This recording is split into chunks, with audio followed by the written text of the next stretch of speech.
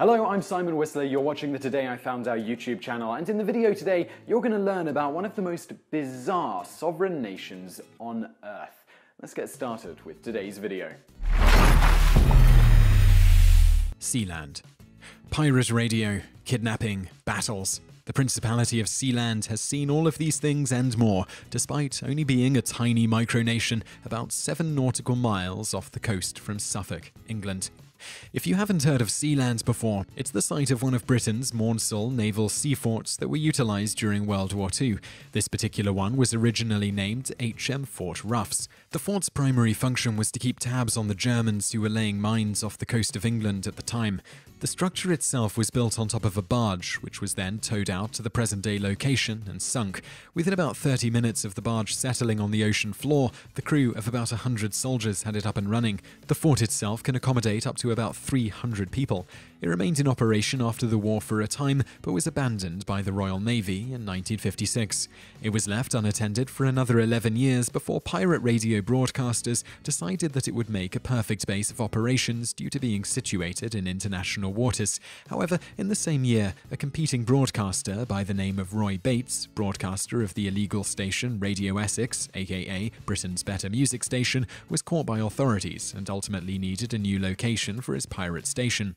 What better place for a pirate radio station than at sea in international waters?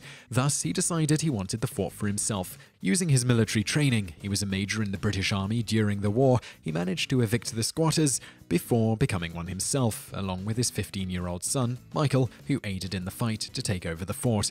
Bates never did utilise the fort for a radio station though. Shortly after his hostile takeover, it became illegal under British law via the Marine Broadcasting Offences Act to broadcast pirate radio even outside of a 3-mile radius of the coastline. Previously, this was perfectly legal outside of that span.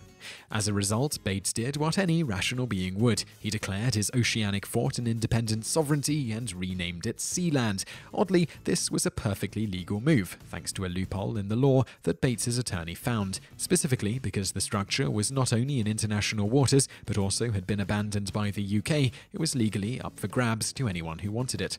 The UK military did, for a time, consider retaking the fort, but decided if the Bates family pressed them during the invasion, perhaps firing on the military, and they were forced to kill the family, it wouldn't make for good press, so they abandoned the idea. They did, however, destroy another one of the forts that was still in existence to avoid any copycats. There was also an issue in 1968 where Michael fired on a group of engineers that were working on some buoys near Sealand. At one point, they started making catcalls up at Michael's sister, Penny, and shouting various lewd remarks. Prince Michael didn't take kindly to the Princess of Sealand being spoken to in such an uncivilized manner, so fired several warning shots to shut them up. It worked, but he was arrested once he returned to the mainland. However, because the event took place in international waters and the platform, according to the court, was no longer under British jurisdiction, they let him off scot-free. This was a landmark ruling, as now the British court system had officially declared the fort free from British rule. With the court's 1968 ruling, by 1975, Bates was doing his best to prove that he was serious about Sealand being a country. At the encouragement of his wife, Joan, he wrote a constitution, designed a flag, wrote a national anthem, invented a unit of currency, and even had postage stamps made up. In the following years, he would also add passports to that list, which, to this day, you can purchase. During this time, he was approached by a myriad of individuals and organizations wishing to use Sealand's location for their own gain. Bates turned them all away, at least until 1978. A group of self-proclaimed diamond merchants from the Netherlands and Germany asked Bates and his wife to join them in Austria so they could discuss a business proposition.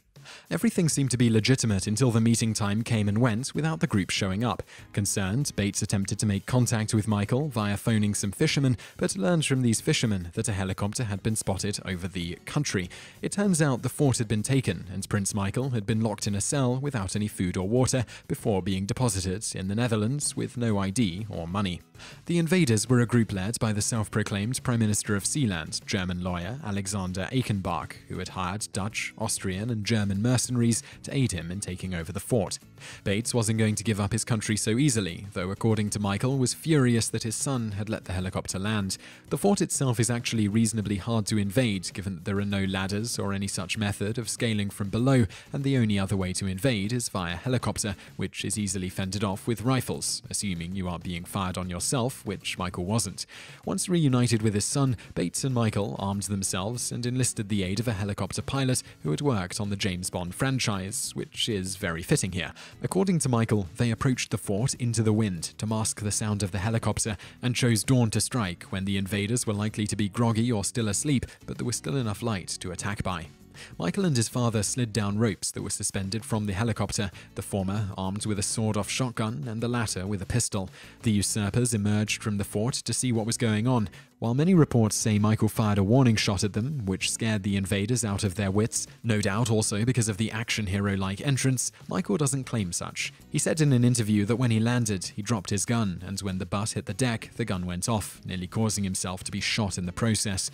Nevertheless, when the invaders saw the princes of Sealand had returned armed, they surrendered immediately and were subsequently tried and found guilty of treason, then held as POWs until their home countries could negotiate their release. The price of this release was set at about the equivalent of $35,000 in Deutschmarks, or about $125,000 today. Those nations appealed to the UK to intervene to get their citizens back, but the UK government declined to step in, citing the 1968 court decision concerning Michael's shooting at the engineers, where the court had declared the fort independent of the UK. Thus, they were absolved of any responsibility or obligation in the matter. This was a double win for the Bates family, as once again the UK government seemed to be supporting their claim of sovereignty. Germany then sent one of their diplomats to negotiate the release of the POWs. This also bolstered the Bates' claim that Sealand was an independent nation, or so the family stated, as Germany had now undergone diplomatic relations with the micronation. After a couple of weeks of negotiation, the Bates family let the invaders go. However, once back home, the ousted Prime Minister of Sealand, Archenbach, set up the Sealand rebel government as a government in exile and the true rulers of Sealand. No one else bothered to try and utilize the country again until the Falklands War in 1982. Some Argentinians asked Bates to sell Sealand to them due to its proximity to England. He respectfully declined. These days, Sealand generates income by offering titles to regular Joes like you and me. For a mere £29.99, you can become a Lord or Lady of Sealand, or if you've got extra cash to blow, you can shell out £199.99 and become a Count or Countess of the micronation. The future of Sealand is somewhat ambiguous at the present time. Prince Roy, I don't know why he didn't go straight for King Roy, passed away in 2012, leaving Prince Michael as his heir, himself up there in years at 62, though he does have two heirs, Liam and James Bates. As for the years ahead, there has been talk of expansion and the possibility of opening a casino or resort on site. Bonus facts. In 2008, representatives of Sealand won the World Egg Throwing Championship. Sealand participates in various sporting events, often with athletes from various nations volunteering to represent the nation.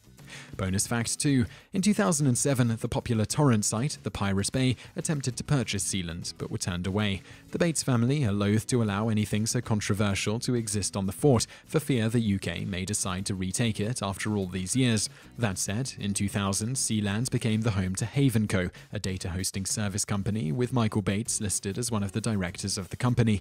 The company later ceased to be in 2008, but in 2013 was resurrected. Bonus fact 3. The official motto of the Principality of Sealand is E Mare Libertas, from the sea, freedom. So I really hope you liked that video, and if you did like it, click like below and leave us a comment to let us know what you think.